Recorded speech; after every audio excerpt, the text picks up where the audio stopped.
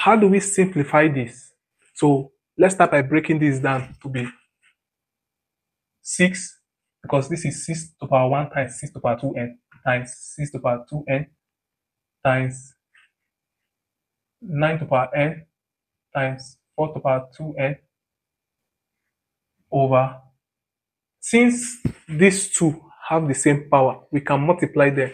Remember that if we have a dot b to the power n, this can be a to the power n times b to the power n. Likewise, I can take this back to this by multiplying them and bringing out the power. Since the power is both n, we'll have 18 times 2 is 18 times 2 to the power n times 12 to the power 2n.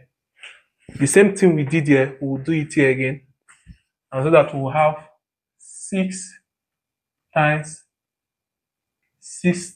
4 to the power 2n times 9 to the power n over 18 times 2 is 36 to the power n times 12 to the power 2n. So this is 6 times 24 to the power 2n times 9 to the power n over 36 to the power n times 12 to the power 2n. You know, in indices, when we divide, we subtract the powers.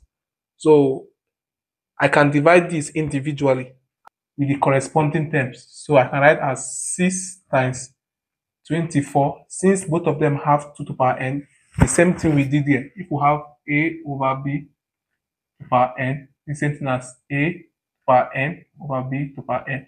So I can take this back to this.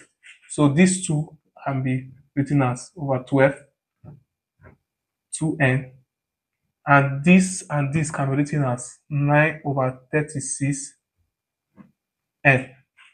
12 can go 24 2 times, 9 can go 36 4 times.